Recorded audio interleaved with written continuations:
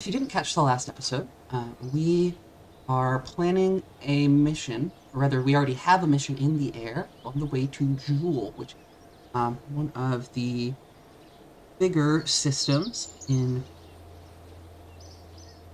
I guess it's the Kerbal system. There's several moons there, so we sent a bunch of probes. There's 6 probes in total, one to orbit each of the bodies there, 5 moons, and the planet Jool itself. We're also going to do several landings on Jool. However, the transfer from Kerbin to Jool is a, let's see here, check some notes, 3-year transfer. So they're going to be waiting for a little while. Good news is that there are no Kerbals on board. It's just robots, a bunch of drones, so they don't mind the wait. But we need to do that transfer here. You can see up in the top left, our Kerbal alarm clock, Kerbin to Jool, 5 hours and 30 minutes. So that is going to need to happen pretty soon. But you'll notice right beneath that, just 6 days later, we have a transfer window over to Duna. So we're going to plan a mission to Duna and its moon Ike. This mission is generally a lot easier. It should be a lot lower cost too. And I haven't been to Duna in this campaign yet, so we're going to send something out that way too. We'll have a couple missions in the air at once. Probably also going to send something out to Elu and something Eve's way as well, although that transfer window over to Eve from. So let me pull up my stream manager here. There we go. Oh, hey, welcome to the stream. Glad to have you here. Let's see. Let's go ahead and plan that mission to Duna. Let's start in the VAB. And once we get that mission designed and launched, we'll go ahead and fast forward to time for that transfer maneuver and plan that out too. So, for a mission to Duna, according to the community Delta V map, we need about 6,500 Delta V.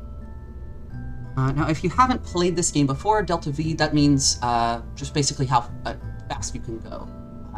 Change in velocity, we need 6,500 of that. You can see at a basic level, if we put, say, this lightweight probe core and a fuel tank beneath it, something like this, go fuel tank, engine will get some amount of Delta V. Got this. Here we have, oh, I guess this doesn't, oh, that's a hydrogen. That is the incorrect fuel. Here we go. So you can see we have 993 meters per second of Delta V. And so we need a lot more than that, so this just simply will not do. And let's see, so 3,400 of that is just to get into orbit above the planet. So over half of that is just to get into orbit. Then from there, we'll need several thousand more to transfer over to Duna, and then potentially try to attempt a landing. And I would like to go for a landing on Duna and Ike. I think that would be very cool. Let's go about. I like to start with the probes. Figure out how much everything is going to weigh, and then work out the Delta V to actually get it to where it's going. Additionally, we can design this so that we can potentially refuel it once we get into orbit. That's what we did with the craft that's currently waiting for a transfer over to Jool. And we refueled it once it got into orbit to make sure it has enough to make the journey, then some. But we could plan something in like that as well. Let's see. So, for these probes, I guess we want 2 landers, and we can switch over. If we go down to this Delta V thing here, we can change to whatever planetary body we want. So let's do the Ike lander first. Ike is actually pretty big. It does take quite a bit of Delta V to land on for a moon. About 400, let's see, plus 180, so, yep, nearly 600 Delta V to land on Ike from an elliptical orbit around Jool. But we need something with a pretty substantial amount of fuel. And it needs to have a pretty good thrust-to-weight ratio, too, because, again, the gravity on Ike is pretty intense for a moon, so we're going to need to be able to push against our speed and slow down very, very fast. So for crafts like these, I like to use probe cores that are really light. This Probodyne Octo 2 is really, really lightweight. You can see most of the other probes are a bit heavier than that, and this one has some nice functionality. It does take a while to unlock if you're in career mode, but it's worth beelining. After you get the science tech, going straight for this, totally a good idea. This is pretty close to a self-contained spacecraft. It can't do hold maneuver. That's one of the big things it can't do, but later on you will unlock this fly-by-wire, which you can slap right on top, and now it can hold to maneuver. But that's very helpful too, and this is also pretty lightweight, so nothing too bad there. We do need to add at least a little bit of weight in the form of a reaction wheel. We also need to add some weight in the form of a tank and an engine of some kind. So, the engines that we could use here, something this lightweight could, in theory, run on ion, something like xenon or argon gas. I'm not sure about the thrust-to-weight ratio, but it could be worth checking. Argon tank here, and then this guy. Let's see what our thrust-to-weight ratio is around. Not even close to it. That is surprising. Okay. Oh, I think maybe because we need electricity. Don't have any electricity. See what happens if I put a battery on this.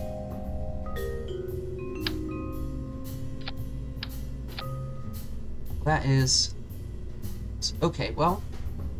So this will not do, I suppose. This is a really pathetically weak engine that is meant to last a very long time. But around Ike, I guess that's just big of a planetary body. You can see if we go to something much smaller here, like we have 6,000 delta V in this. So for certain places, this is amazing. This is actually pretty similar to our full lander that is already on the way, but clearly around Ike, this simply will not do.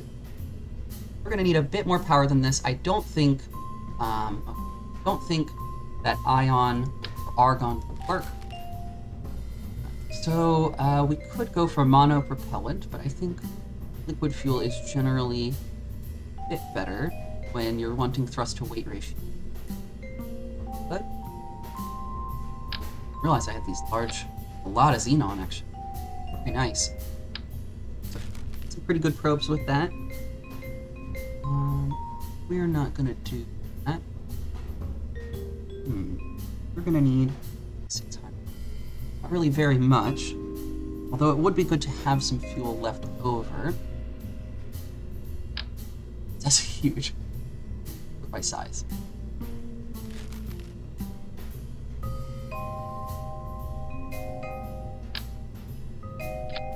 That might be too small. We can check. Maybe something like this is probably too wimpy. We've got a lot of delta V here. Oh, really? That's incredible. Okay. 43 thrust-to-weight ratio. That's substantial. Okay. We could bring a lot more fuel. Perhaps plan on attempting multiple landings. We could go to a bunch of biomes or orbit. Good option.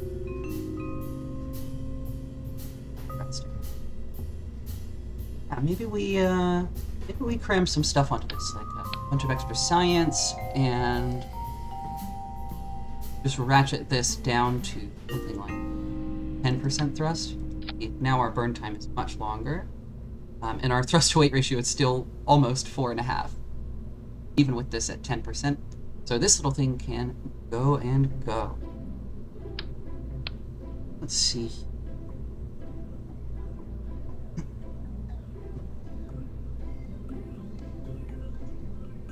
Put structural. Looks nice. But I guess if we're gonna do that, I think I think these are fine as they are. An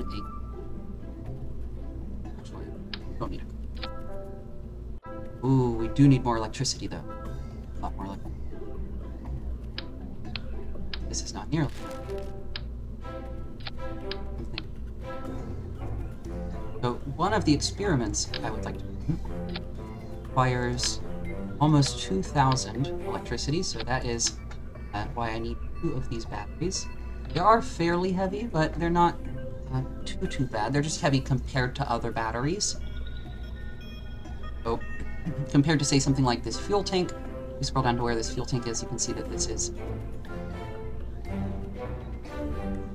Yeah, this is even more than 2...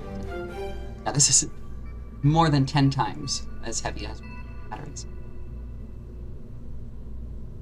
So that's fine. We do also want some solar panels. I like to use these electrical solar panels that rotate, or these extendable solar panels that rotate. Nice, especially if you put them at an angle. A lot of the time when this is landed, it will be able to get pretty good power flow and recharge itself. We're going to need to recharge it. Power the green. Also need some land. Let's try to keep this fairly lightweight. Those are probably way overkill. We could toy with the nanos on this. Too small. Yeah, those are too short. We need the micro. That'll work. Adjust these downward. A little bit lower. That our engine doesn't smack into the ground.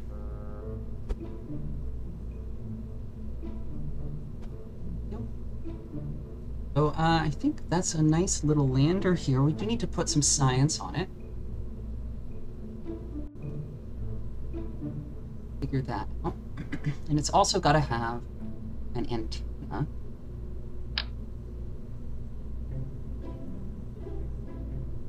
Probably want to put a couple of antennas.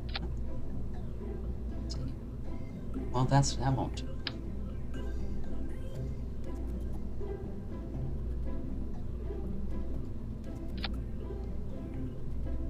I suppose it would make more sense for those to be pointing upwards. Oh. They retract, they won't break. Oh. That one doesn't like being retracted. Guess we move it up.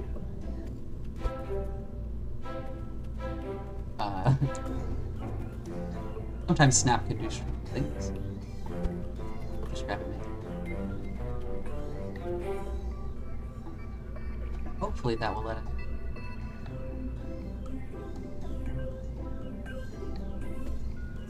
Well, yeah, it doesn't. Something's going on where it doesn't like to. Put that.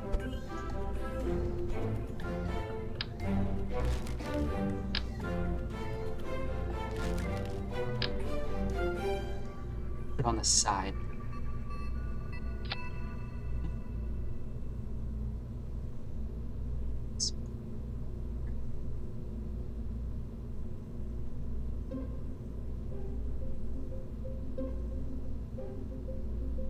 Bunch of science.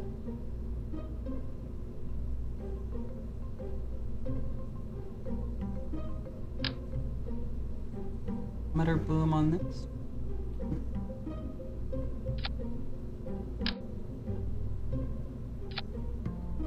Thermometer.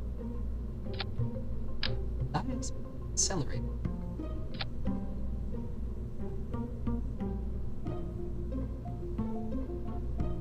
This won't be for Dunas. We don't need the atmospheric fluid spectrovariant.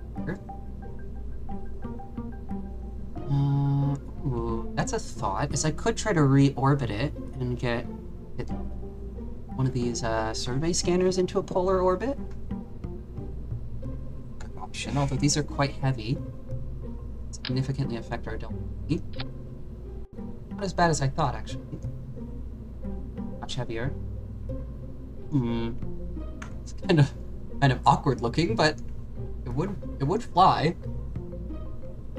And I think if we swap out this teeny reaction wheel with a bigger one, probably land it fairly easily, even with that extra weight. Could it reorbit is the question. Might have to slap more fuel under it. It's balance back and forth. Reaction wheel does take a bit off. I would worry we wouldn't be able to reorbit. Let's see.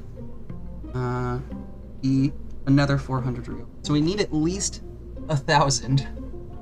We would be really pushing it. We'd have to do things pretty much perfectly. Set up. I think, though, something that will work is we can lower our thrust to weight ratio a bit and just ratchet the engine power up with another. We do something like 20. Yeah, our thrust to weight ratio is still pretty good, about 4.6, and our burn time is really good too. I think this would be good. We can always ratchet our thrust up more if we need to, just for the sake of control. I think this should be able to land on and reorbit and get into a polar orbit. Pretty good. That way we could just have a survey scanner over Ike, honestly for no particular reason. You know, maybe instead of a survey scanner, a relay. Sounds actually a lot more useful than a survey scanner. Faraway body that you don't really have a reason to visit. But some gigantic relay antennas.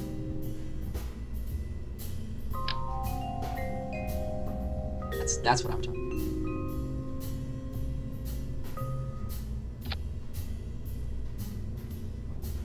These combinable? 15G.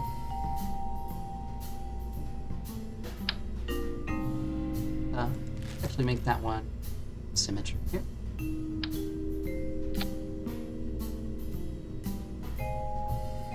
That's pretty good. Oh, I didn't have snap on, so they're slightly off. Okay. So, yeah, our weight is really good. We could definitely get back into orbit, and we have this super powerful relay. Would be blocked sometimes, but having any kind of relay in that system is probably going to be helpful. Actually, come to think of it, I need a specific pair of relay. So I need, well, I do have a max center, so I need E4, class 4 relay. Let's see, let me double check real quick that this is a class 4 relay.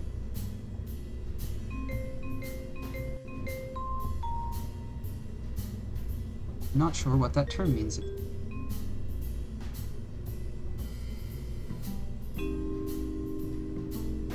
Does it say?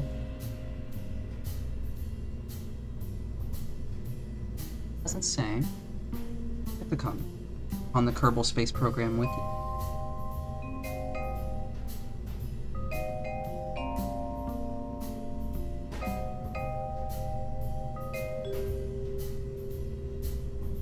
So it seems as though there are several tiers of power. And it looks as though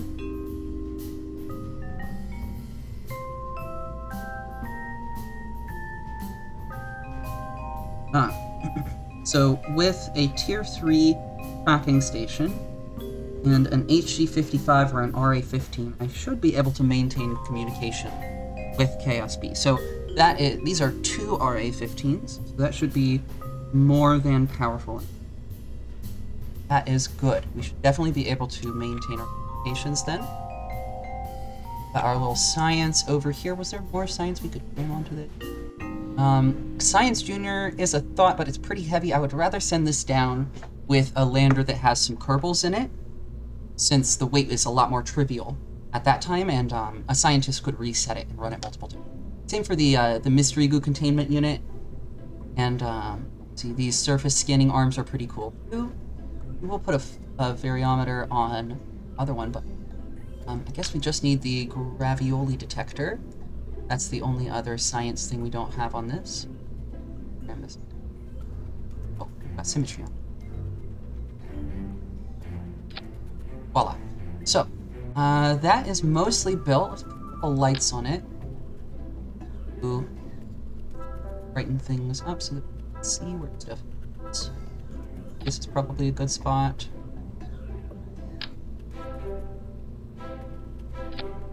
Likewise, I like to put lights on the bottom of the craft. These spotlights are great for that, so that you can see what's going on. So they are. Let's put them on the outside, hiding inside that engine. Just rotate them downwards. And just use the move. Pull them down, out a little bit. You might have to mess around with it without snap-on. So now, when we're landing, the area directly beneath us will be brightly illuminated.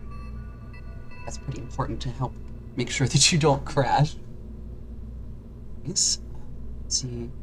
Our science, we've got plenty of power. Well, our thrust to weight ratio is a little low. Let's ratchet this up a bit more, maybe 35. That's probably too high. 30. A little high. Probably about right. Okay. This looks pretty good. Pretty good. We'll be able to land on Ike and do some awesome science and then get back into orbit around Ike and act as a relay. That's great. So, the way that we can get this into another larger craft, well, it can be tricky. There are a few ways to do it. Also, I'm realizing we should probably do 4 of these legs because of the lights arrangement.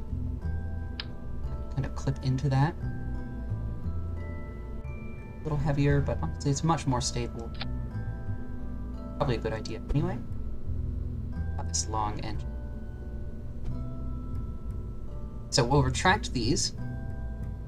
Those are nice because they don't fold up and get in the way when they retract. Not quite as long as the other one, though. And then we want to put a decoupler. I like to use a decoupler. You can use a stack separator. Decouplers usually work a little better because there's just a bit less debris floating around. And then one of these payloads. You can pick the smallest one. The smallest one. And this doesn't actually, you don't actually have to do a fairing here. You can just right-click and cancel the fairing. And let's see, I think we can right-click this.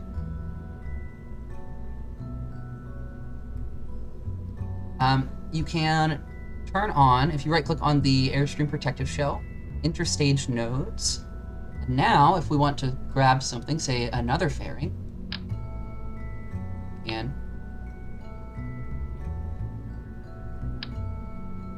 well, usually you are able to put things on that. I guess it needs to be a little higher. Yes, so you can see that the fairing has a certain amount of interstage nodes above it. Our craft is actually just barely too tall to stack something on top of. So we would need to take some of the height out of it if we wanted to stack something on top of it. But actually, we're planning on having this as the top thing. An alternate thing you can do in this case is a nice little solution, is just to put a fairing up higher on the craft. This, and turn interstage nodes on for that one. Then we don't need these interstage nodes anymore. And now we get that same effect. It's a little heavier, but it does work, which is pretty nifty. That's something to keep in mind. Also, if you don't like this truss structure, you can just right-click that and click truss structure. That'll turn it off. It is physics-less, so you don't need to worry about it breaking your stuff. It's not going to that truss structure, and it is, and even without it, this is actually quite rigid, fairly sturdy. But something that I like to do with this, because we actually do need this in this design, is to put a decoupler and then a docking point. Want to make sure that we do get it attached to the decoupler, so you can grab that, make sure it comes off. So that did not. A good way to do this that I didn't have done is to turn off interstage nodes once you place the decoupler. Then The only place that the decoupler can attach is to the decoupler. Or not the decoupler, the docking port. One of these things is not like the other. There we go. Okay, so now we have a docking port. Hooray, and this is actually connected to the rest of the craft. We can transfer fuel into this and into a larger craft, as long as we just connect something to it. So let's move this. I like to use the snap tool to get it into a good position. A lot of times these docking ports come down in like a really weird spot. Don't really know why they don't snap to more reasonable locations. Also, what is going on with our decoupler over there? That's not centered. That would explain why our docking port was acting so strange. Okay, so now everything's nice and centered. That's good. And what we want to do also is to put on this a little bit of monopropellant. Yeah, let's...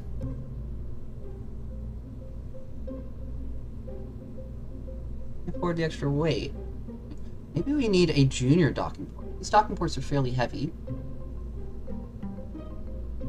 0.02. What's the weight difference? If I take this off, it does not affect the delta V of the craft. Okay, well, I guess we do want that then. That's good to know.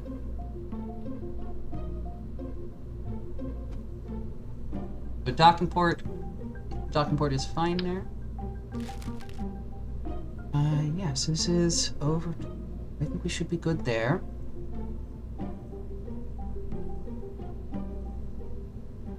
And we want to put on this some Werner engines.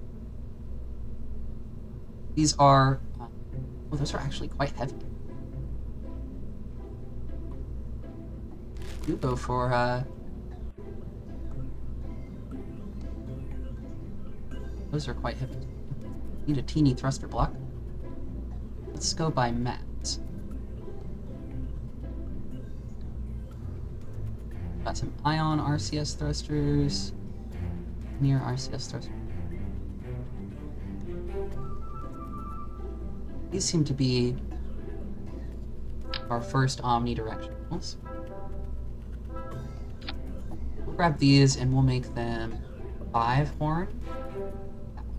Yeah, so now we have every direction, or backward, left, right, up, down. That is exactly what we need. This way, we will be able to turn on RCS and align our docking port. Very crucial to be able to do that. Next things. Let's see. So this, I think, is done. We need to make sure to stage this correctly. So this docking port would fire. This, we can actually unstage this. There's no reason for it to ever open. We'll just click that fairing staged. It moves there, fairing not staged. What it says now. This decoupler and that engine will go. After that, we will definitely decouple this docking port before we are firing this engine. This docking port is just extra weight, it's dead weight on the probe, and we are gonna let go of that as soon as we can. Oh, actually, we shouldn't be using a decoupler, we should be using a stack separator so that it lets go. Oh, actually, we could just flip the decoupler over so that it stays on that way it will stay on the docking port.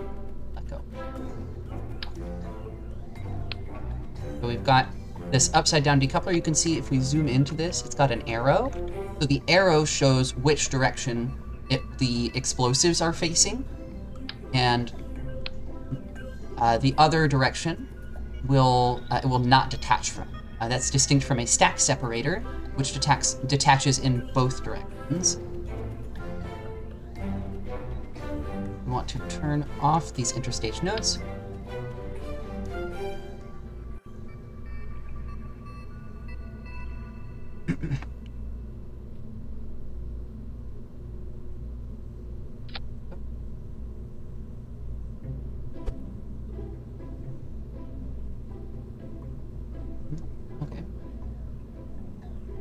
Oh, once again, our decoupler is not exactly aligned in the center.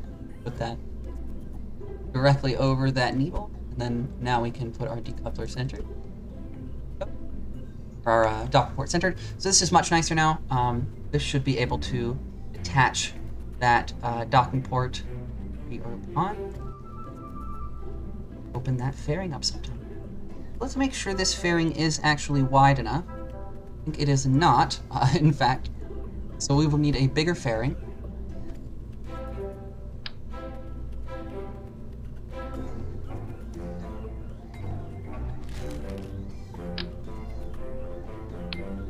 Get a slightly bigger one.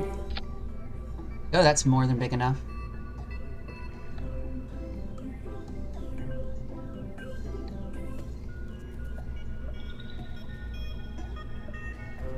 Wanna come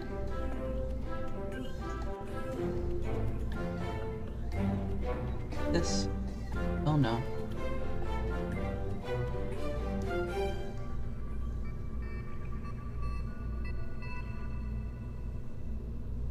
Right? It's good to avoid inclination changes that are too sharp unless you're going for like a needle kind of design. That can really help if you're going hypersonic. But I don't think this launch will quite get to hypersonic, so we want this fairing to be fairly smooth and have a relatively slim probe. Awesome. Okay, so that is, though, our first probe, and we can now route it to this fairing. Now we can just move it around by that fairing, which is very convenient. Okay, so now that that's done, we need to work on designing the craft that is going to land on Luna. And this craft needs to be a lot more complicated. Need quite a bit more for that. What I want to do is actually, let's go ahead and drop a save down and say Duna plus Ike mission. And then I am going to reroute that to this probe core and take off all this and just set it aside for now. All that building that we just did, that's going to just be how it is. And then now we've got this probe core that we're building with. That can sit over there unbuilt now. And that way it won't cause any problems with our staging or our delta V calculations, anything like that. So this is going to be flying independently. So hope you're having a good time at the stream today. Thanks for stopping by. This is going to be really fun. I'm so excited to get this mission out to these two planets. I've actually never been to Jool in all my time playing KSP, so I'm very excited to send something out there, see what it's like, maybe think about how I could get a lander down there. I have been to a lot of the other systems. Elu is another one I'm excited to go to. I've never been to Elu, so very hyped to finally check out these destinations that I haven't ever quite made it out to in my sandbox time. Get that science and get some stuff unlocked just for adventure, really. It's gonna be fun. So I will say, I do want some more coffee. So I am gonna grind that up. It's gonna be a little noisy, so I am gonna mute myself. So, thanks for hanging out, and I will be back in a couple minutes once I get that brew.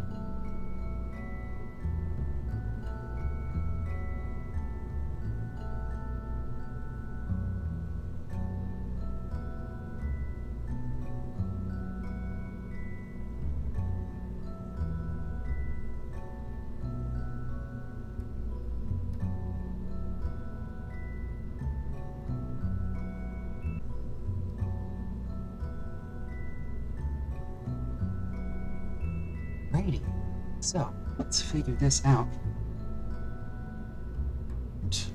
All the way out. And much delta V.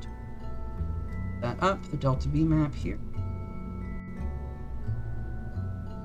Where's the V map going? It pulled up.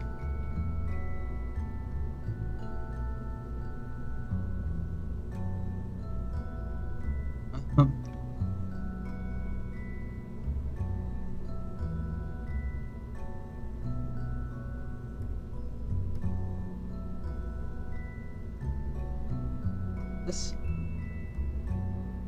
Yes, okay.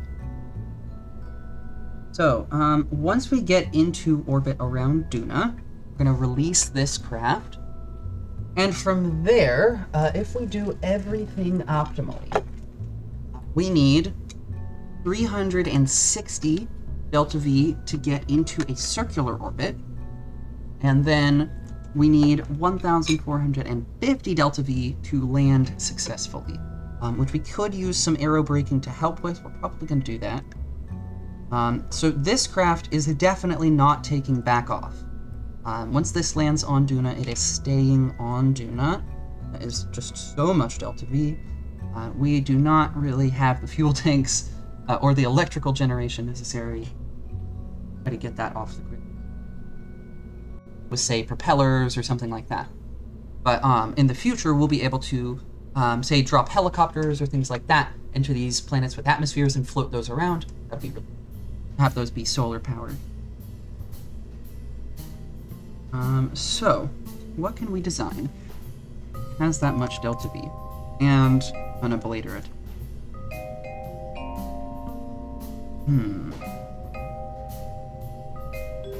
So we need to have 1,450 delta V above the ablator, and then we need something that has around 400 below it.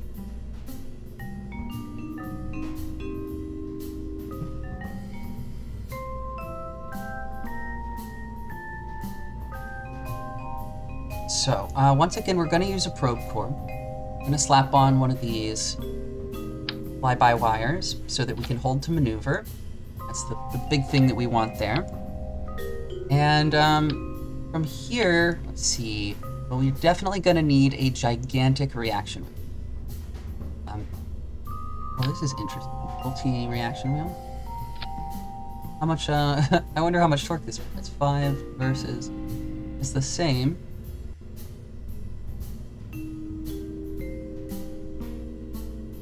I wonder why,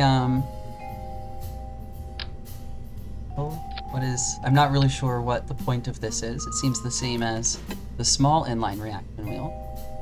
Perhaps I'm missing something.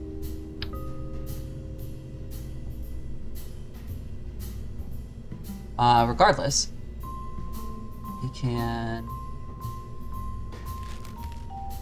Big reaction. I think... What's name is it? 50. Wow. Probably don't need that. This is more what I was thinking. Same width. It's even bigger. Ooh, it's even bigger. I'm really excited to see this reaction wheel for other craft, but we do not need it here. External reaction wheels. Oh, whoa. That's cool. Okay. Not know these existed. Neat. But this is probably the reaction wheel that we're going to want to use, but we shouldn't put it there, otherwise our craft will look a little awkward. So, that can hold things in alignment as we re-enter. Then we need a lot of fuel and a lot of thrust to weight. So, let's put a pretty big fuel tank on. Try something. These Rockomaxes are too big. Right. Let's try the FLTXs, see if we can get like a couple of these. And let's set this to Duna. Say at altitude, so in a vacuum. Check what kind of delta V we're talking about with this weight and engine profile. Try, I don't know, a cheetah. This is probably too weak. Wow, I'm surprised. That is shockingly good. What about as we get down into sea level? Still really good. Wow. Let's see.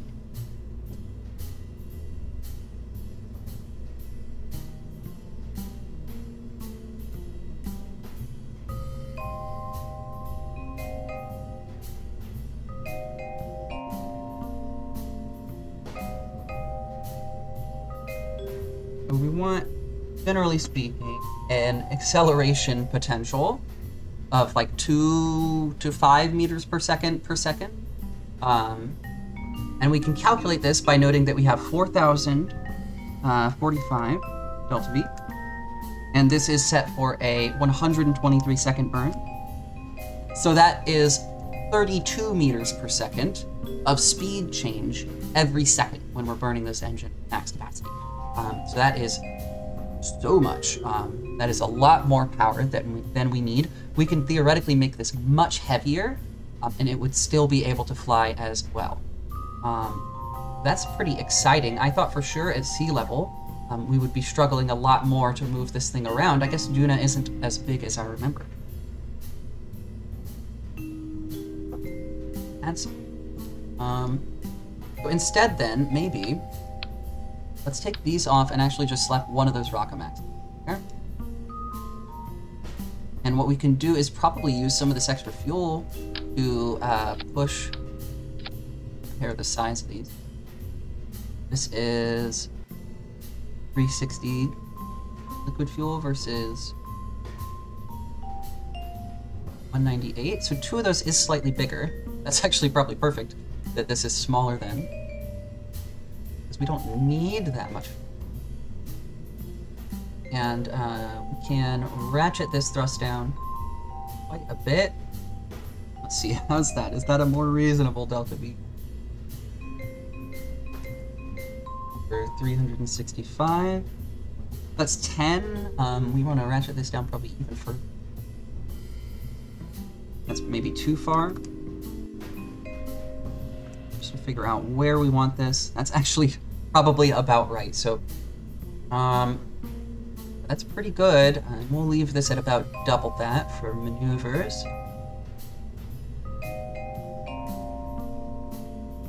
So that's giving us about 10 meters per second of delta V change every second. That should make landing pretty easy. And we've got so much fuel that we might actually be able to take back off, which is kind of wild to say, but I don't think we're going to try to. And additionally, I want to cram a bunch of extra weight onto it, so I'm not sure how well that will work out. Okay, but for now, we need a few things. We need legs on this. See? Let's go to ground, and we need big legs. We can't use the little legs on this. They're fairly heavy. Probably need several of them. Something like this. We need so many of these because this engine bell is quite big, and we don't want... These legs will compress pretty substantially depending on our speed. So we don't want that engine bell to smack into the ground at any speed higher than like 1 or 2 meters per second. So the more of these legs we have, the faster we'll slow down from the 5 or 6 meters per second that we're going to hit the ground at. So those are good, but they are quite heavy. You can see our delta V is substantially affected by that. We now probably barely have enough to theoretically land and relaunch, but that is honestly amazing. I'm not concerned about that at all. This design is a rocket success. 12,000 is not bad. You can see we have a few million. This is with millions and millions in the air. I did a bunch of missions before I started doing this on stream and earned up, you know, I think it was about 5 million doing like tourist missions everywhere. And I think we could see those in the archives. Wanted to, and so those tourist missions paid off big time. This is the result of all of those. Well, I want them to not flip into that. I guess we need to do some management with that.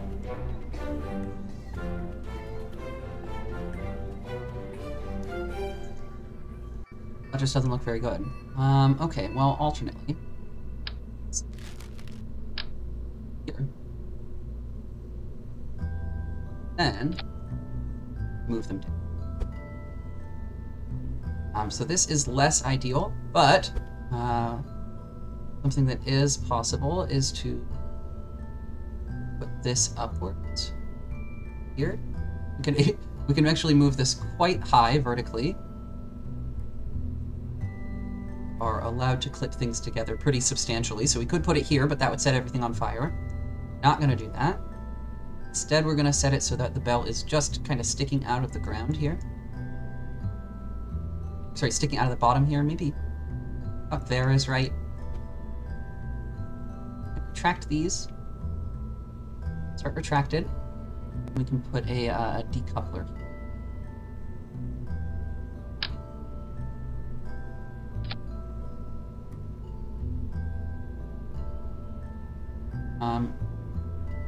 The only thing I worry about is that when this shroud opens up, that it might knock the legs off. We should probably do a test flight of this, just using the F12 menu. Make sure that the legs won't get blown off when we open this decoupler up. But I think that should be fine. These shrouds are pretty flimsy. They break things like solar panels, but the legs are pretty sturdy, so should be fine with that clipped in. The concern is that the shroud opens up and comes from the inside outwards, so it puts outwards force on these parts, which they're not really designed to withstand. But as long as we have some sort of forward momentum, I think we should be okay. Should be fine. In fact, we could maybe even move these up with as low as this engine valve is.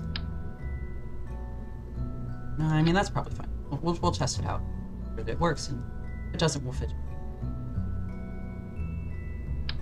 Let's see, so then we've got our thing. Let me just check. Oh, hey! Oh, thanks, I appreciate that. Yeah, I did notice. I am drinking coffee. Delightful. Message. Yeah, for some reason, my stream manager isn't showing me my chat, so sorry if I don't notice them right away. I'll try to tap back and forth and check. Actually, now that I think about it, I was just going to open it up. Just open up the stream as like a viewer on Twitch. I don't know how to do that. I find me. Am I allowed to search for me?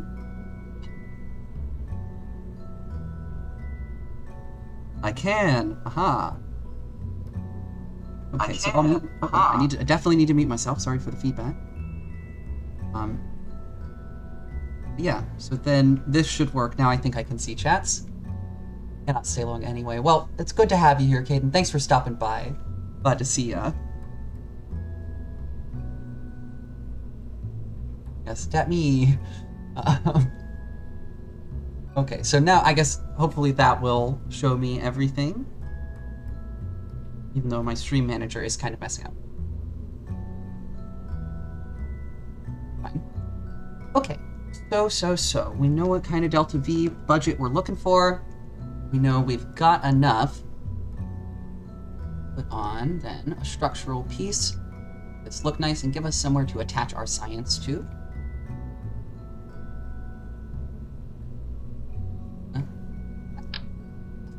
A5. And then you can put on this beneath it. You flip it over. Nice looking little adapter section here, which is good.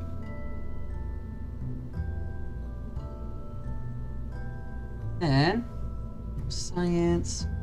Need to just put all the science on this. Oh, we don't need 6 of all the science. We've got a gravioli detector, a thermometer, fluid spectrovariometer, barometer, magnetometer, as a seismometer.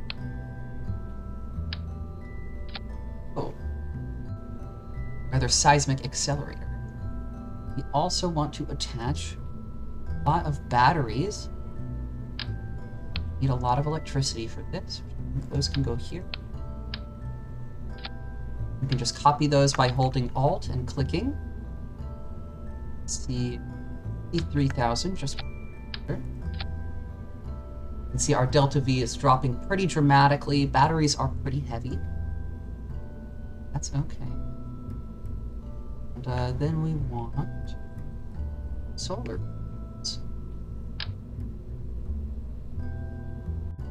But probably 4 of these should be enough to recharge things fairly quickly. That, and then we can put out satellites on there. Kinda act weird when you extend them sometimes. Yeah, very odd. They're meant more to be on the side. I guess makes more sense. Got some antennas to help us transmit science. We've got plenty of power.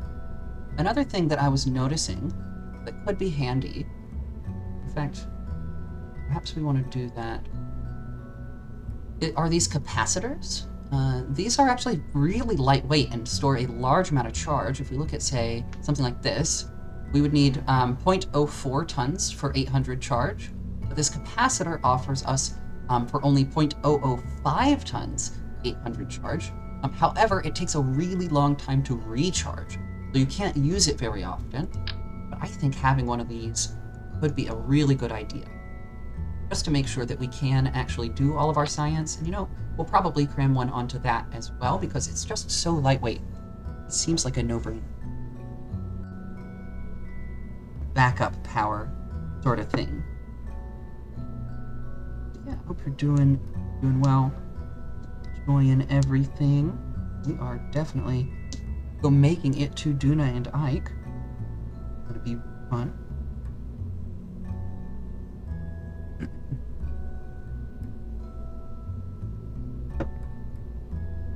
That is good coffee. Love that. Love that. Right. So then, let's see. Huh? 1, 3, great.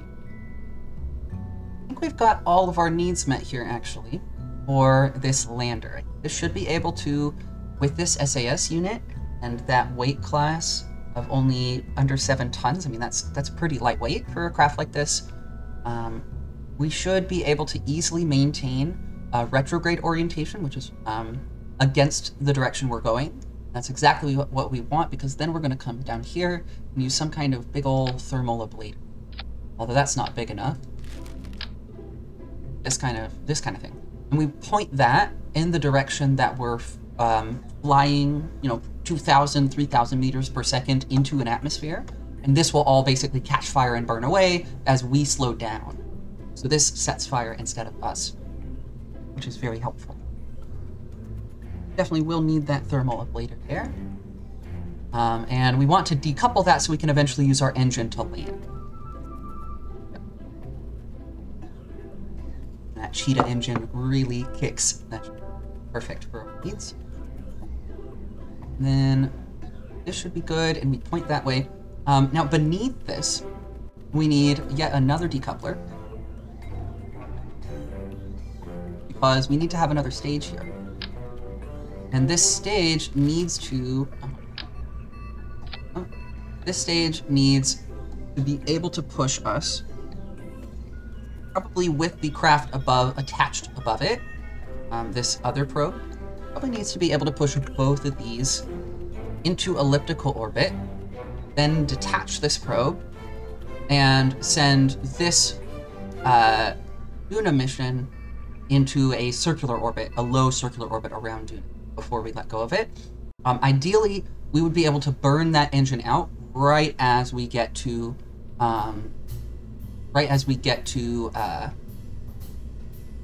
Duna, and we're getting into the atmosphere. We could let go of this bottom stage, and that would result in like less waste overall. Ultimately, the cost of it is not really a concern at this point in the career. We've made enough money, and now I'm trying to spend that money to get science to unlock stuff. So, yeah, because we are only halfway through the community tech tree. We need lots and lots and lots of science at this point. Now, something we can do here, in case we have extra fuel, could be to try to transfer it up to the top. But I don't think we're going to need to do that, honestly. There isn't usually cross-feed between heat shields. We can do some stuff, some part clipping and things to make cross-feed happen with some fuel lines and structural things like struts, octagonal struts, and medium struts and stuff. We can use the move tool to drag a fuel line through one of these. Does work, but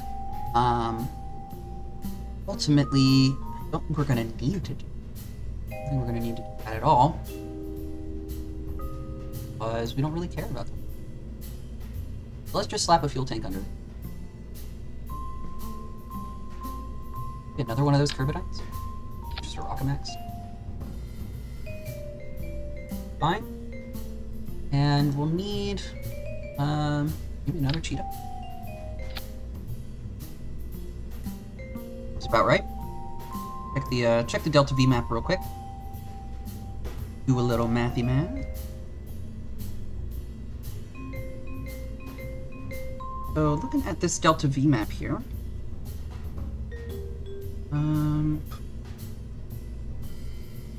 So once we get there, we can get our transfer done. Okay. Let's see how much extra Delta V we have. 2865.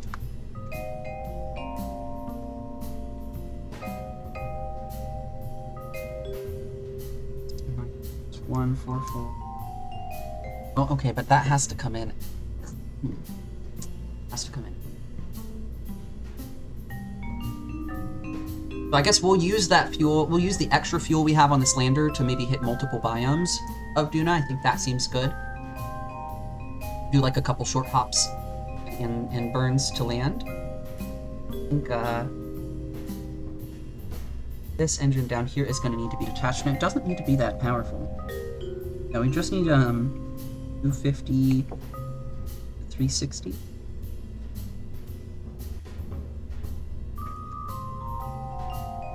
Only about 600 Delta V in this stage. We've got some extra, but I wonder if we, say, did this. Added on fairing. Stacked that other probe on top.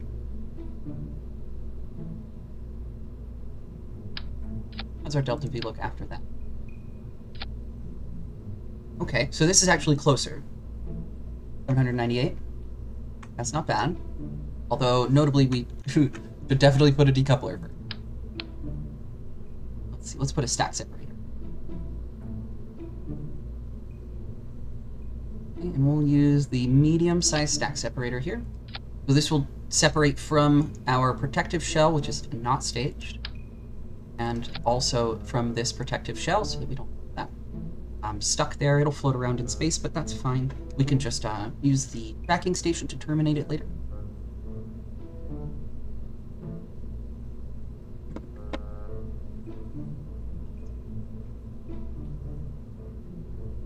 Yes, this seems good.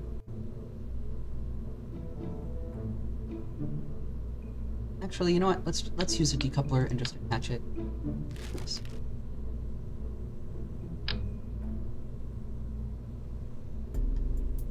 I wonder why there are like 2 layers of interstate. Interesting. I wonder if it's in. Regardless, we can now turn those interstage nodes off. We've got it attached where we want it. So that's very good. And yeah, we can see 805 meters per second of Delta V with all this attached in this bottom stage. So we should be able to easily circularize, detach this probe, and then, or sorry, not easily circularize, easily get into an elliptical orbit, detach this probe, and then circularize. And that's excellent. We might even be able to give our, in fact, I think we probably should give our probe a little kick in the right direction. I think we have plenty of fuel. Yeah. We'll do that when we get there. I think this should be good. So now we want a decoupler. A pretty big decoupler here. Engine bell. So, in fact, we probably should use a bigger decoupler here too. Same reason. Pretty big engine. Big. One. There we go. And this way we'll have that. We can do, we're going to need a pretty big payload fairing for this, because we've got this big ol' thermal ablator here that we need to fit our fairing around. don't need to make this one quite the maximum width. Just barely bigger than. Slightly angle it up. Connect it to the phone.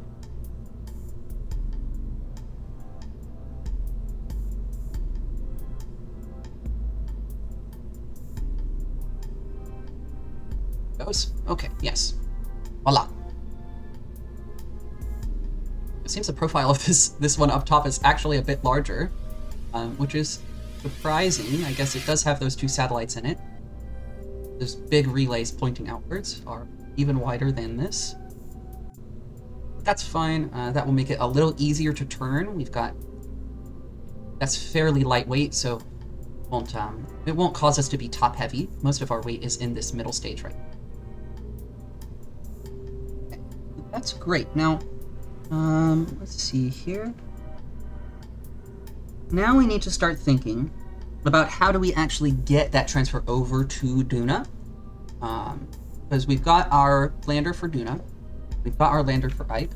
Oh, something that I didn't do, but I guess could be a good idea here, is to slap a couple Verners on our Duna lander, just to really help make sure that we have full control on re-entry into the atmosphere, and we can keep that ablator pointed the way that we want it to. This is crucial because when you're doing a re-entry like this at high speeds, it's going to fight you. It wants to flip around. So you need a very powerful SAS wheel. Often you need powerful RCS too, depending on how top-heavy your craft is. So, and how fast you're going. If you're going really, really fast, it's that if you deviate off a prograde even a degree or two, it can cause your whole craft to start tumbling, and that basically just sets everything on fire and apart. So you can't be having that. You need lots of control. And these burner engines plus this SAS unit give us. Also, if we run out of electricity, the burner engines give us a control surface that isn't electrical. It relies on our liquid fuel here, which we have plenty of.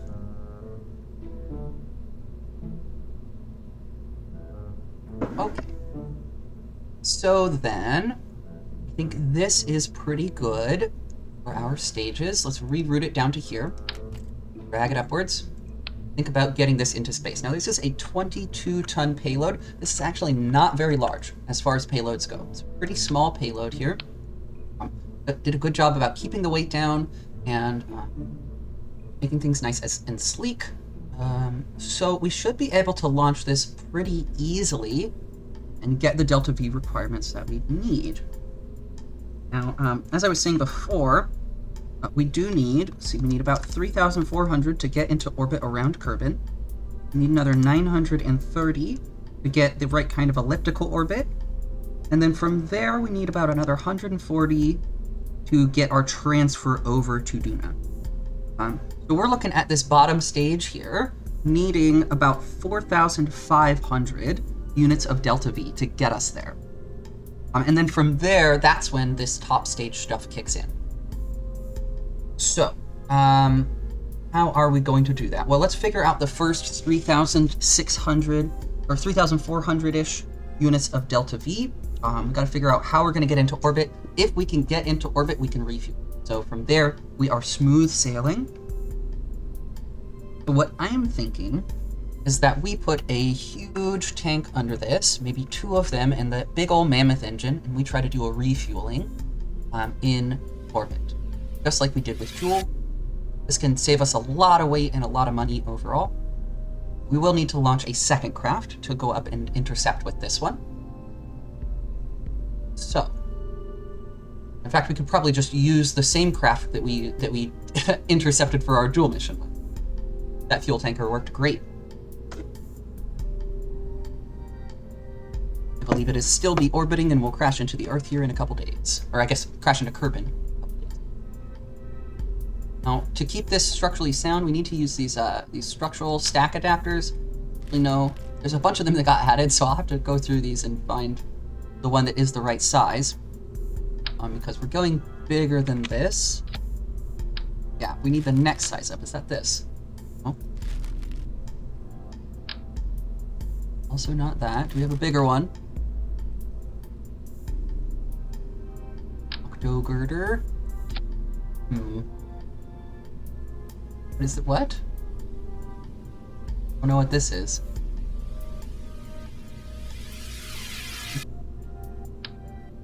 I'll have to look into what these do. Oh, I see. Multi-adapter.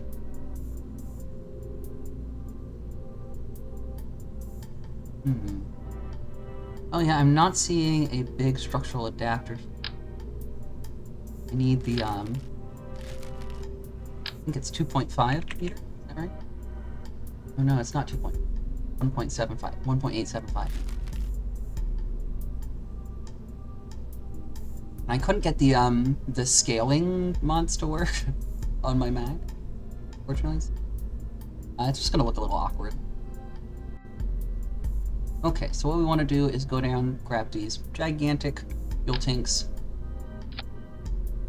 This is huge. We might only, only need one. Slap this on it. Oh, that's not even, got a bigger fuel tank. Pretty sure. I guess this is the largest internal volume individual tank. But isn't these different somehow? These are the same. Okay, they just look a little different. Okay, this is the one. Yeah, big old wide tank here. I haven't unlocked the double version of this, but there is a double version of this we'll get later on. For now, we'll just stack two of them. And so this is the mammoth. You can see it is powerful. Set up. Dragged into its own stage here. You can see, oh, by itself, it is almost all of the delta V we need. So that is just the sheer power of this mammoth engine. You can see even with all that weight above it, it has still got an 11.48 thrust to weight ratio. Although that is at Duna. Let's see about Irvin. Okay, only about 3.24, but to take off successfully, you really only need about a 1.5. That's pretty ideal for takeoff from Kerbin's surface. So this is really good, and notably, it works even better in a vacuum. So if we can lift this up, we can get a couple extra 100 delta V just by lifting it higher, away from sea level. So to lift this though, let's see. We probably want to put on some solid boosters. And let's also put on one of those giant reaction wheels. So, that one for now. Just to give us full control. We don't want to have any trouble maneuvering this thing around. They're kind of huge. That's the big thing. Werner engines really help with these too. Something like that. That way we have nice control over the orientation of everything. And then it'd also be good to slap a probe core on this. So do like a structural thing, a small girder here. And this will help you get a scale for how big this piece actually is. You can put that there. Remember that probe core we used at the beginning. Here it is again. It is quite small by comparison to the parts that we're working with here.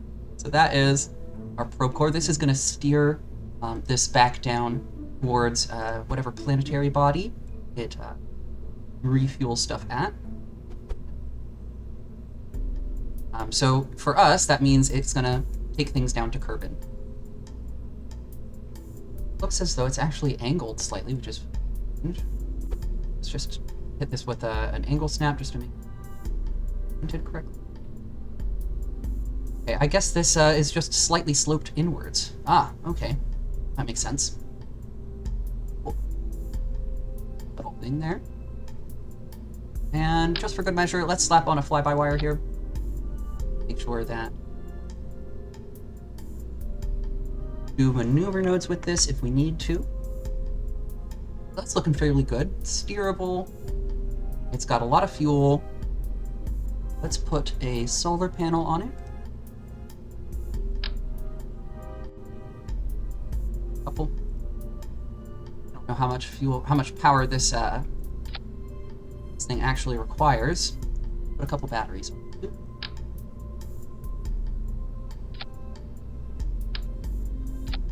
And since this is all under our fairing up here, we don't actually need to worry too much about the arrow forces that would normally break a lot of this. So I guess we could scooch it inward a little bit just for good measure. Let's take things off, snap. Get a grab. I can just, it'll let me grab just that one. I had it for a sec. That's not it. That's it.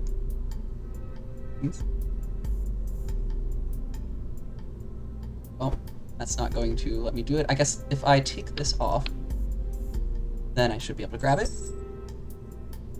Just give it a little scooch. Go. Just make sure things don't break from arrow forces or heating, that kind of thing.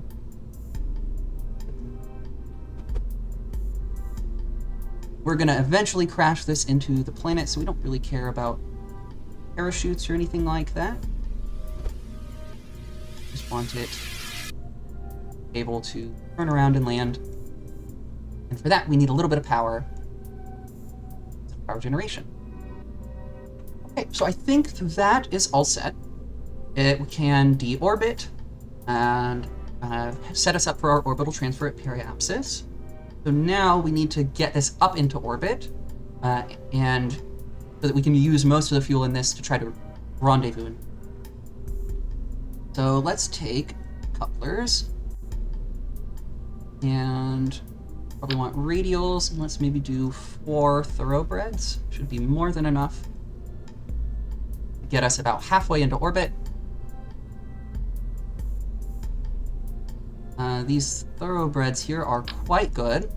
These are solid rocket boosters, so they're, compared to our liquid fuel boosters, they're much cheaper, but they always operate at whatever throttle limit we set them to here, and they cannot be shut down once started. So these are tricky to use, right? If you plan very carefully, you can use them for interplanetary transfers, but once you start them, you can't stop them, so they have to have pretty much exactly the right amount of delta V, or you have to be able to let go of them individually at the right amount, which can take some practice. The booster have an antenna. So this probe core, the Octo here, it does have a very wimpy antenna in it, but we have a tier 3 tracking station, and this is going to deorbit around Kerbin. So the antenna is more than powerful enough to connect with our relays that we have orbiting the planet. If you haven't seen before, I'll show you when we get it into orbit. I have some relays set up in a nice triangle around Kerbin to provide good satellite coverage everywhere. So if we're in a low orbit, we're going to be below those probes, and there's always going to be one above us to make sure we have good connection. Yeah, thanks. I appreciate the thought. Yeah, it's always good to have people looking out. It's so easy to forget something like a satellite. But yes, these things here, let me double check actually now that you mention it, and make sure we do actually have antennas on these. Yes, okay, we've got antennas, we've got power generation. That's an important thing to double check. I don't mind that. Let's just keep these extended, because they act weird. Crack them. Okay. So something that I want to do is, want to test this. 575, oh, we don't have this stage script. Oh. So this is still not quite enough delta V, actually, to get us up into, orbit and leave us with some maneuvering room. How about 6 of these? That might work.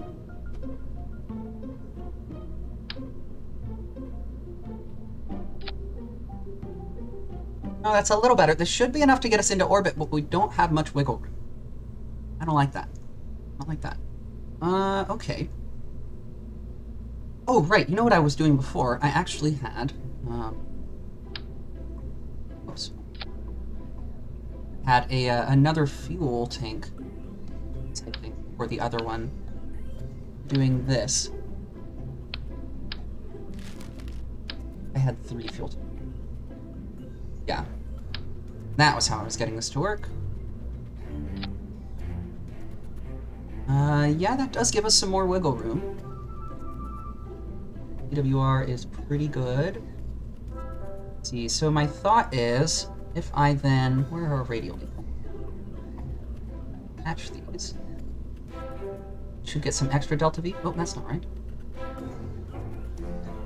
So, this is where these detach, and you can see, yeah, when these detach, there will still be a little bit more delta V left in this middle tank that we could theoretically use to maneuver around, but it's still... I would rather have some more fuel here. So let's see, let's put some aerodynamic stuff on this, and maybe we do an extra layer of boosters, just to really thump this up into space. Okay. Got some shells here. We're going to need to do struts, otherwise it's going to wobble itself apart. I like to use symmetry to do struts, and do a nice hexagon or square or whatever symmetry pattern you have going on. And always make sure you strut from the thing that you're detaching, so that you don't have any like draggy components stuck on what it detached from. So when these detach, these little strut points will disappear, but these little strut points on the rocket itself, those will stay. Let's see. Additionally, I like to have these engines here called separatrons. Yeah, these guys. And what these are good for is pulling rockets down and away from your craft. So we send them angled like that, and that will put some force outwards as well as downwards on these boosters. So when we detach them, they'll go out and away. And we don't have to worry about them smacking into us or something. So if you've ever had some problems with your boosters smacking into your rockets as you detach them, this is the solution for it. Give that a shot. All right, thanks, Caden. Appreciate having you here. So good to see you again. Thanks for the best wishes. I bet it'll go well. Yeah, you can catch the VODs. I'm going to be uploading and editing stuff and putting it on YouTube. I'm still working on getting a smooth workflow there, but I've been working through some of the recent VODs, and I'm really excited to be able to, you know, post it up on YouTube and other places. So you'll be able to find that. You want to check out what happens later on. We are looking for a wing strake. There we go. These are perfect tail fins. I don't know what it is about these, but they just make such good tail fins for your rockets in this initial stage here. I toyed around with tail fins a lot, and something about these just works real nice. Just works. So then, let's do another set of radial decouplers here, and maybe a smaller set of boosters. Perhaps some pollexes would be an option that we can have fire at first. Yeah, these guys. So these are a bit taller, but they're not quite as strong.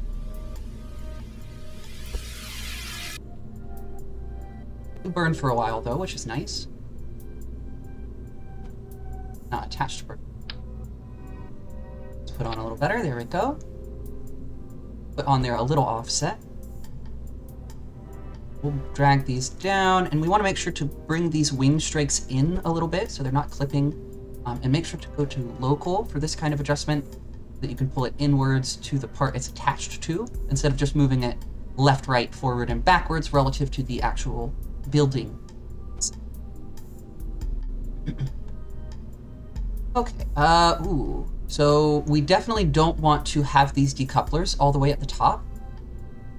If you do this, what will happen is it will only apply force at the top of the booster, and it will sort of jackknife outwards, which can cause a little bit too much of that down and away motion and force things to smack into our rocket. So it's a little better overall to have these decouplers just slightly above the middle of the rocket. So we can see where the middle is there. We want this just a little bit above that. That way it'll apply a little bit of that force to the top more than to the bottom. And it'll tilt it outwards naturally. And then we're going to put some of those nose cones on it to get That's not the right size. This one. And some more separatrons to pull things down and away and make sure that we don't have any issues during flight. We want to make sure let's get far away from where we are. So it's on the very outside, and we'll press the D key to flip them or rotate them like that. Press that twice, and it spins them around. And then we want to put struts on. Make sure you can't forget the struts, very important. Again, we'll just do a nice hexagon pattern here. At the top and at the bottom, hold things all together. Make sure there's no wobbles. This is probably overkill, but struts aren't very heavy and will have an abundance of delta. I haven't actually done the math yet. Probably do. Let's see, so where are these? That's those. Okay, so this is everything all together. And then we have, where's our other radio? That's these. These should decouple first, I think.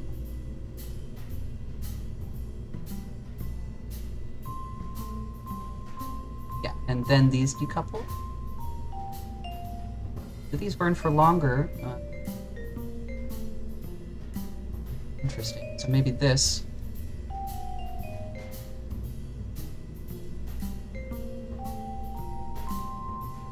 This is confusing. So in theory, these pollexes should burn for less time than the thoroughbreds, unless I'm mistaken. Check this. Thoroughbred, it drains 100 per second, 100.4 per second. Plus 0.5. Let me do the math here on how long this burn time is. And it's got 8,000. So we've got 8,000 divided by 100.5. So that gives us an 80-second burn. Let's put these pollexes. It is 5,800 divided by 78.6. And that gives us a 73-second burn. Yeah, we should be getting a slightly longer burn out of our thoroughbreds, but it's not seeming to recognize that. It's not calculating that in. Still, our thrust to weight ratio is really good, and our delta V is pretty high. I kind of want to just put another fuel tank in. Set this. Whoops, that's not what I meant to do. Copy pasted that on accident. Meant to attach it. Copy this. There we go. And we lift it. Okay, so this actually is substantially more.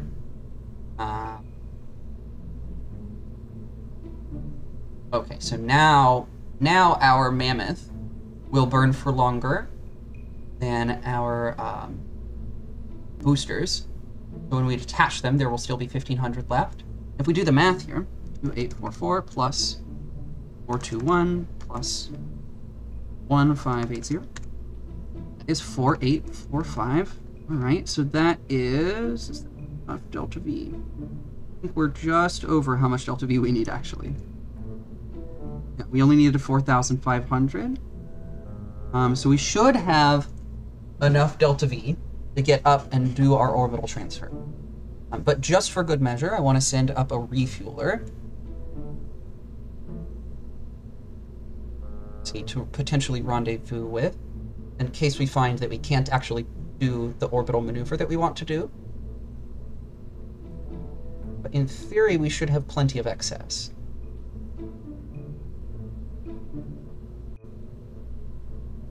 I guess a few hundred of excess, which is not that much of excess. But we don't really need to send up a very big refueler, because we've got enough delta V to do the other operations once we actually get to the Duna system. So this just needs to be able to do that burn to get us there, which I think will require a refuel, but not a very big one. Okay, so we're clocking in just under 300K here for this mission. That is pennies for the amount of science that we're going to get. Costs practically nothing to do this mission, even with these huge fuel tanks and a mammoth strapped underneath of it. You know, this is so cheap that I'm fine just crashing this mammoth back into the earth. That's how cheap this science is. So, very exciting. We do need to get a bunch of launch stabilizers on this. Let's see, and we probably need some more of these Verners around the middle, in all honesty, somewhere around here, just to make sure we can maintain, I want these 4-way, just to make sure we can actually maintain good control. Lots of control surfaces there. We want more of these wing strakes down here as well on the outside. This will help drag the back of the craft backwards, which is so nice when you're trying to launch a rocket. You can think of these like fletchings on an arrow, help it go straight. Very similarly, spins drag us nice and straight. Let's see, so then we are going to want to, I missed a strut here, need to make sure to strut inwards. So, make sure that things are nice and stable in and out as well as around. That's good. That's looking pretty nice. Let's see. And then for good measure, let's run some struts from the top of this. Now, we don't need nearly that many. 3. 1, 6. Oh, I see. I keep going over that. We'll copy whatever symmetry you go over with your mouse, so be careful not to hover over something with symmetry that you don't want to copy. But we can go, say, like that. Strut up to the outside of this fairing. And that way, things will hold a little bit more stable. You don't need to worry quite as much about wobble on takeoff. Good. Okay, so we've got boosters, then liquid fuel, orbit, and transfer. We can refuel in orbit with this docking port. Good. Okay, and potentially, I guess we could bring enough fuel in theory to leave this tanker in orbit above Duna. It might be nice to have some fuel just floating in orbit above the planet. It usually is a useful thing, say for rescue missions or something like that, just to have a little fuel chilling there. But that's kind of a good point, is we might get rescue missions at Duna. Could be good to have a little craft with a docking port that could fly over and grab things. Let's see, so Ike lander, Duna lander, launcher. I think we're good. Just need to craft a bunch of these.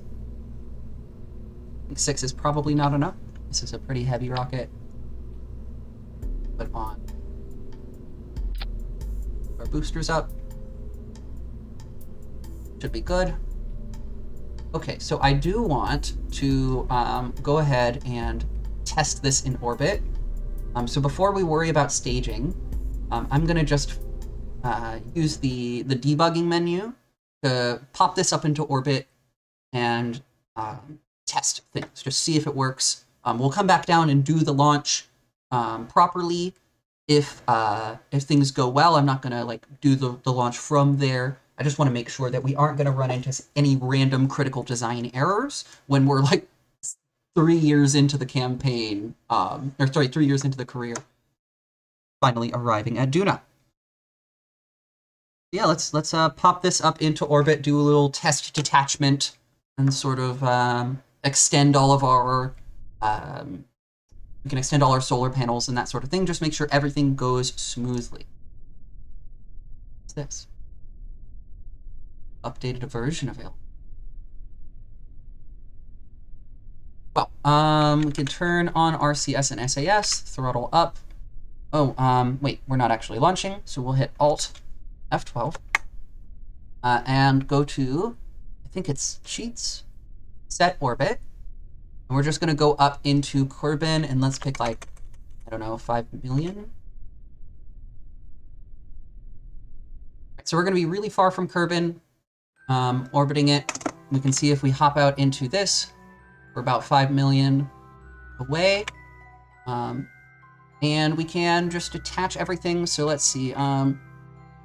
We can start by popping this and then just letting go of those.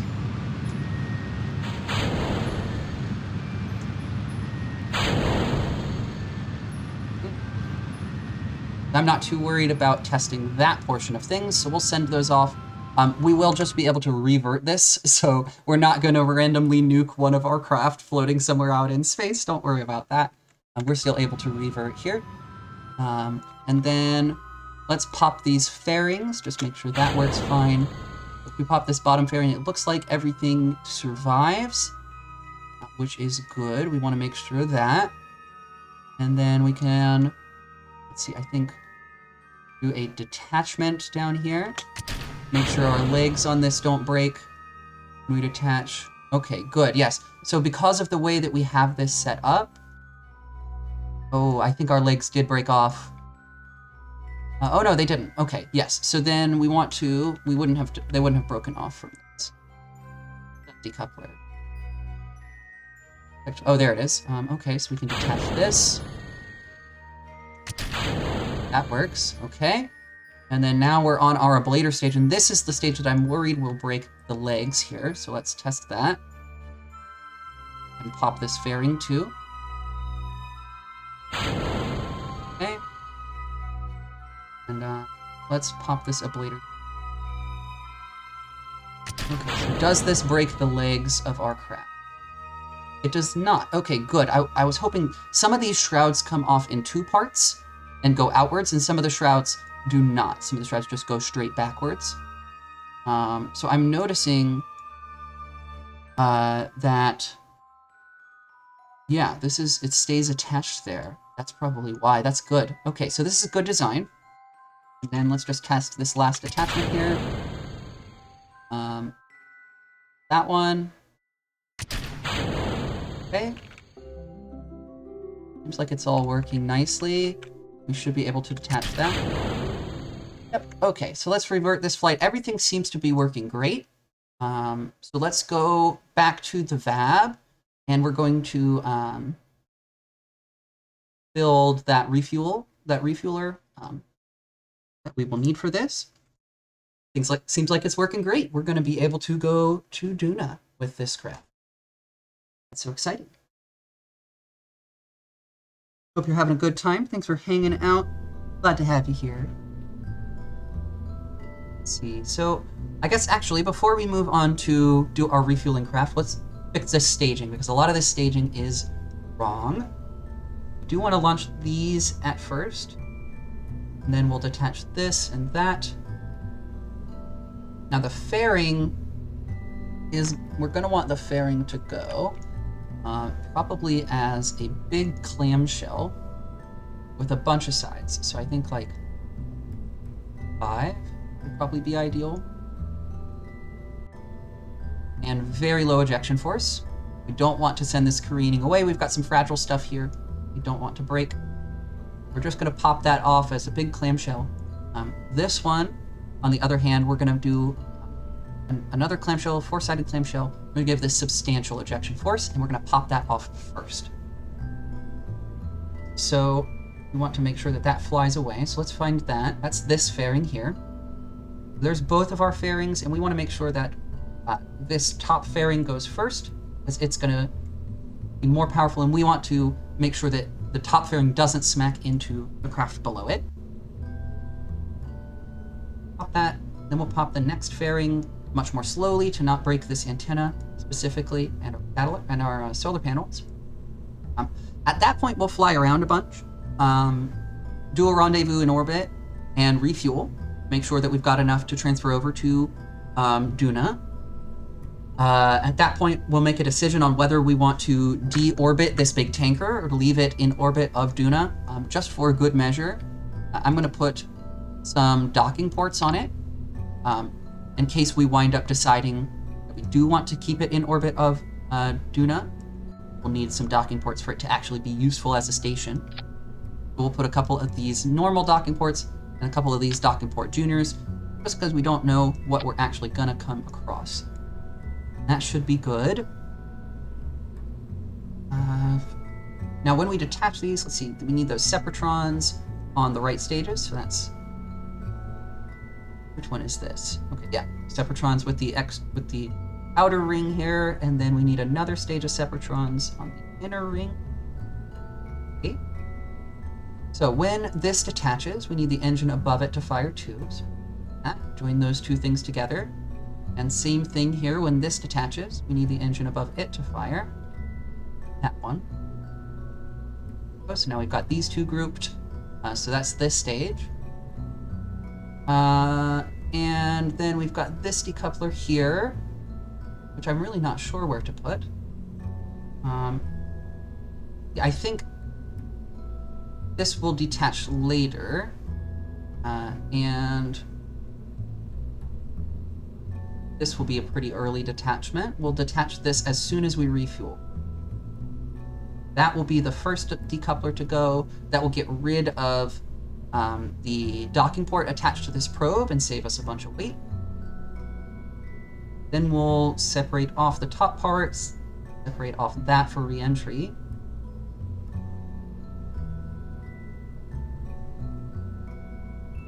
This. I may have my decouplers.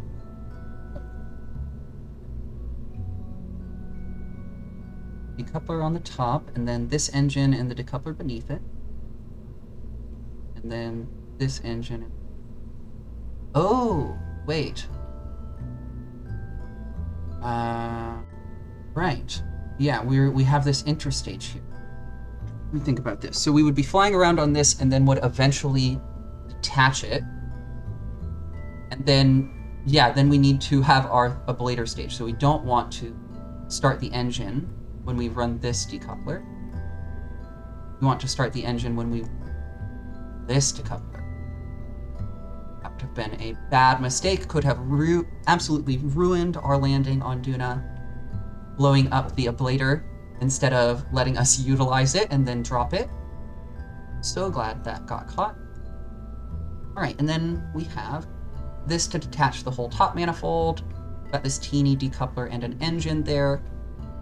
Attach that. I think that is good staging. Okay, so this should easily be able to get into orbit and then meet up with a tanker to refuel and go off towards Duna. So let's take a look at what that fuel tanker is going to look like. The one that I used to refuel for our Jool mission should be substantial, or should be good enough. So let's go ahead and get that into an orbit. Let's see. I forget what I named it.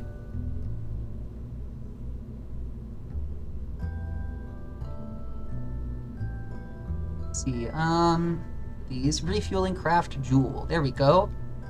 So this is what I used to do our refueling mission for Jool. I think this should work just fine. A little expensive, but it can give us enough to make sure that it actually make connection happen. Oh, there we go. So yes, there you can see now we've got a docking port in here, protected by a fairing. This fairing is really important for a craft like this to make sure that this is not exposed to air, because it creates tons of drag if you expose it to the air. Also, you'll notice these Werner engines facing forwards and backwards. That's to make docking a breeze. So this will be the craft that we're actually doing the docking with, and the other crafts will be stationary. So let's go ahead and launch this up. We'll get this into orbit, and then we can launch the other craft into orbit. At that point, we'll probably leave those floating there in similar orbits for a little while and plan our Kerbin to Jool maneuver.